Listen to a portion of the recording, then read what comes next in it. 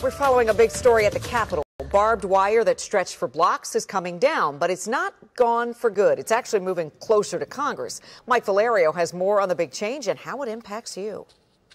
Just 2 hours after we learned fences surrounding St. John's Church were no more, teams removed blocks of barbed wire from this imposing Capitol fence. It was a surprise for the public and for members of Congress, including D.C. Representative Eleanor Holmes Norton. Tell me what, if anything, you've heard, what you think about all this. No, they've been operating on their own, and I've had to put in a bill about that fence, but I have to tell you, I think this is progress. She's talking about Capitol Police, which controls the fences, and her bill, which bans the barriers from becoming permanent. Here's what to expect. The old fence in red with its barbed wire is coming down, but a smaller fence in blue is now up. It's on the other side of 3rd Street, which will soon open to car traffic. What we are getting to, I hope, is all of the fence coming down. But this isn't a farewell to razor wire just yet. Capitol Police tell us the wire moved from the tall fence will just go to the smaller fence. The change in security posture comes ahead of March 4th, a date some QAnon supporters suggest returning to the Capitol. Norton says there's enough of a deterrent and if I may say so,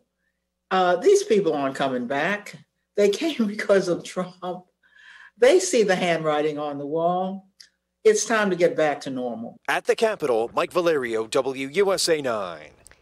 What in the world is going on?